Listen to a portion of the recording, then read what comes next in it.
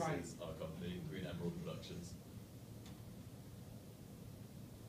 Okay, so the brief we're doing is the thriller, and we're aiming it at the female audience, not the male.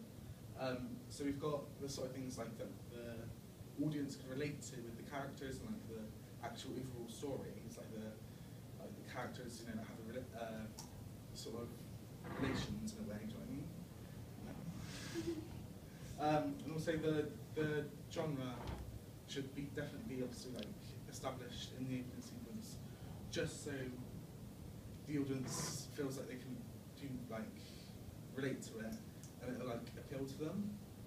Also the costume and props, they also have an important role, using the right sort of costume and props, making sure it suits the genre as well as fit in. For the costume, we had the idea because we've got a demon, which is got a demon as female, so we were going to go for white because it's quite pure, but at the same time it could be quite eerie. And for the male character, it's just sort of stereotypical guy sort of clothes that a teenager our age would wear. And because our audience is makers, we've aimed it at makers by having our main character as a photography student. So the plot of the film is that a photography student goes to take some photos for an assignment, and so he visits this abandoned building, and so basically he goes to take some creepy photos when things get a little too creepy, where basically he notices something in the water which he finds mysterious, and he thinks that, oh yeah, this would be a good picture.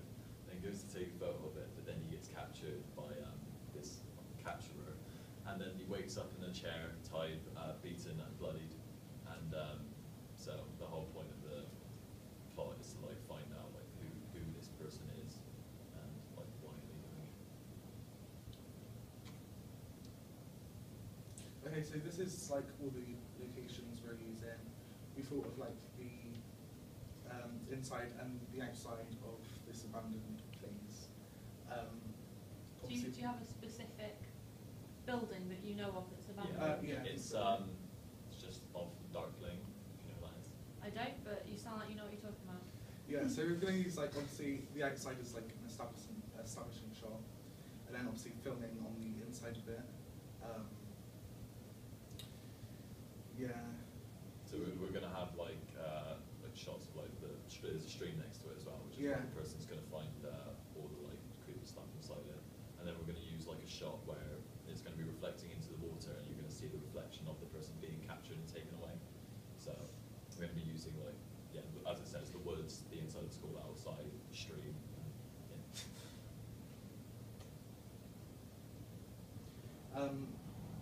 So yeah, this is all what we've got kind of planned almost. So all the different locations, we all know what we're going to be using for the settings and that. We know who we're using for the cast and crew, who's doing what, who's the actors playing the characters and stuff like that. Props and costumes, we've got that all sorted. We all know like final decisions, what's going to be used. Timings for like the shooting and stuff like that is still on the way. Still not come to any final agreements, but we know, like obviously not in the night time. Like, probably be best to do it in the daytime. Yeah.